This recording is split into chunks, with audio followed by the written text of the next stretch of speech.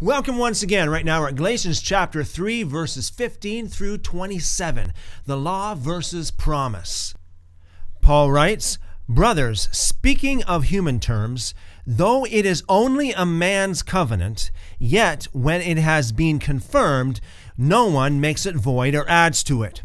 Paul's making a point here. When he's talking about a man's covenant, no one can add to it, nobody can make it void. This is in regards to a man's covenant. How much more God's covenant? Now, the promises were spoken to Abraham and to his offspring. He doesn't say to descendants, as of many, but as of one, to your offspring. That is found, again, as Paul always quotes, the books of Moses here. Genesis chapter 12, verse 7, chapter 13, verse 15, chapter 24, verse 7, which is Christ, Messiah. Now I say this, a covenant confirmed beforehand by God in Christ, the law, which came 430 years after, does not annul so as to make the promise of no effect. 2 points here. Number one, Paul makes it very clear that the covenant that we're talking about here in the book of Genesis, in the so-called Old Testament, is a covenant of God in Christ. In Christ, that is. And number two, Paul brings us a very important fact here, and that is one covenant cannot annul a previous covenant. In other words, one covenant cannot annul another covenant previously established. Very, very important, as a lot of Christians believe that the new covenant annuls the old covenant which was previously established. Verse 18, "For if the inheritance is of the law, it is no more of promise, but God has granted it to Abraham by promise." God promised Abraham that his offspring would be a blessing to the world. That is based upon a promise, no conditions. Abraham didn't have to do anything to meet any condition to fulfill that promise. Verse 19, "Then why is there the law? It was added because of transgressions, until the offspring should come to whom the promise has been made. It was ordained through angels by the hand of a mediator."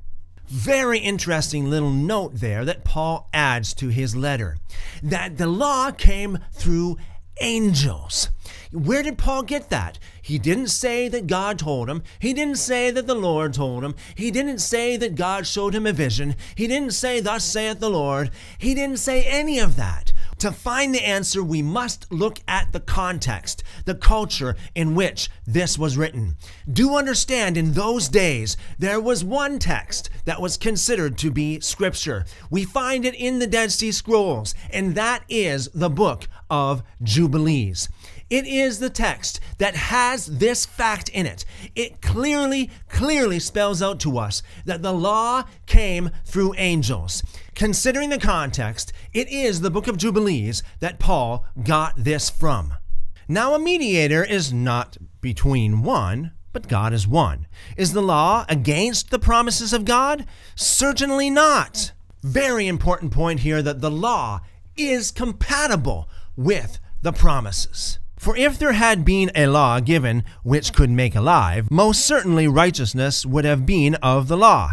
But the Scripture imprisoned all things under sin, that the promise by faith in Jesus Christ, that is Yeshua HaMashiach, might be given to those who believe. Don't forget that the doctrine of the just shall live by faith is an Old Testament doctrine. How ironic is it when someone teaches the just shall live by faith that nobody stands up and objects, saying, "That's Old Testament." Verse 23, "But before faith came, we were kept in custody under the law, confined for the faith which should afterward be revealed, so that the law has become our tutor to bring us to Christ, that we might be justified by faith.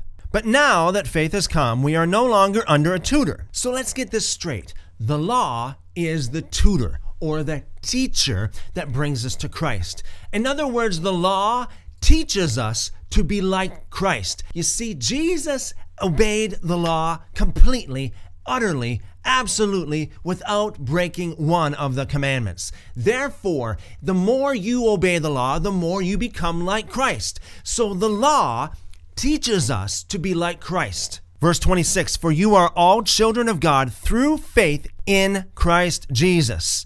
This is not talking about all, the whole world. This is talking about those who have faith in Christ Jesus. It means a whole lot more than just having a mental ascension. Yeah, I know Jesus existed. He died on the cross and yada, yada, yada. Faith in Christ Jesus means that you throw your life completely at his mercy.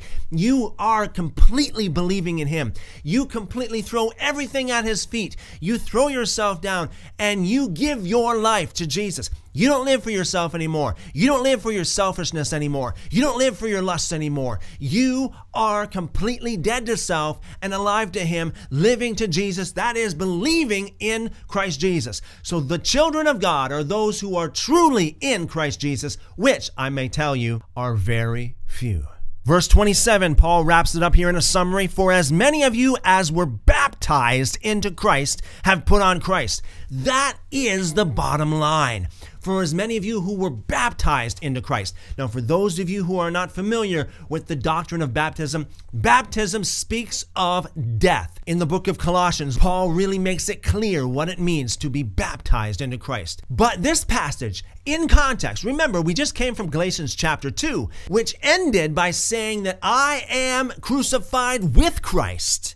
I am crucified with Christ. That means dead to self, dead to your sinful lusts, dead to your agenda, dead to sin. I am crucified with Christ.